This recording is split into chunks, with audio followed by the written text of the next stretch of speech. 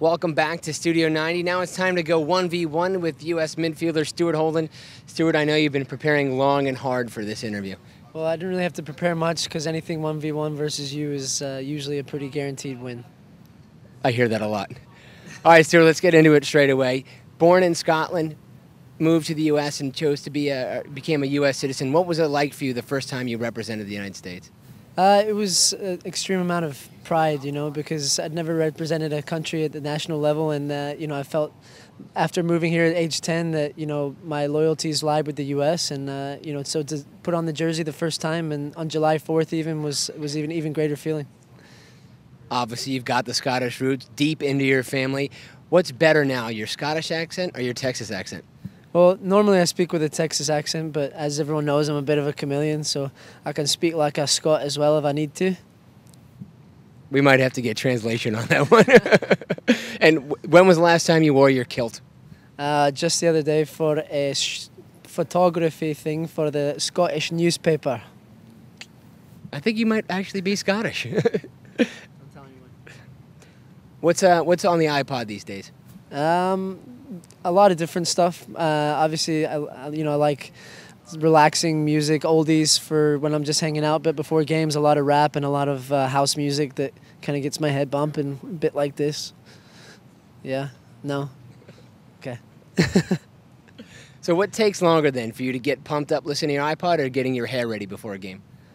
That's a tough question. I mean, if I've just had a haircut, it's pretty easy to do the hair. I'd say 30 seconds tops. But I mean, if my hair's getting a little longer and hair pieces start flying all over the place, then it can be a bit of a mission.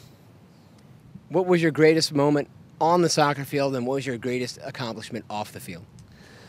I think for me, it's kind of a split between scoring in the Olympics against Japan in the opening game and then scoring against Haiti to tie it up in the Gold Cup, because that's probably I'd consider the greatest goal I've scored in my career so far, and hopefully there'll be many more.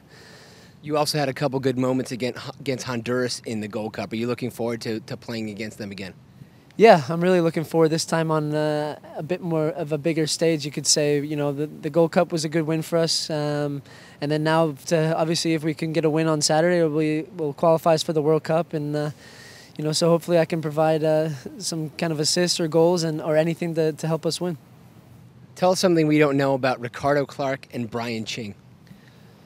Okay, Ricardo Clark is a space cadet, and by that I mean he never really knows what's going on at any time of the day. And he eats a turkey and avocado sandwich probably twice every day for his whole life. Brian Ching, he loves to eat.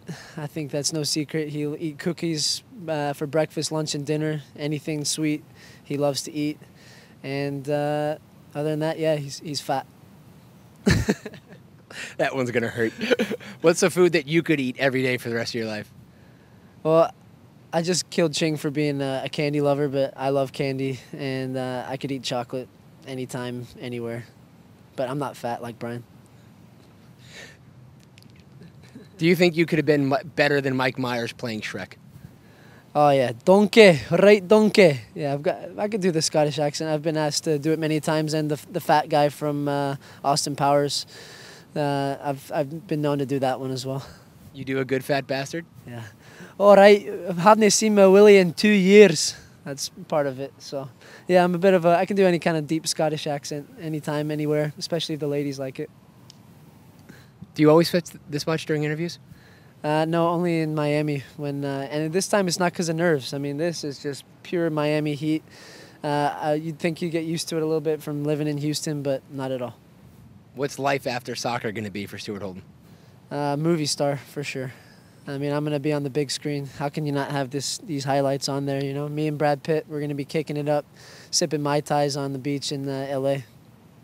One word to describe Stuart Holden: humility. Stuart, thanks for going 1v1. No problem, Michael. I think you lost this battle. We'll be back with more of Studio 90.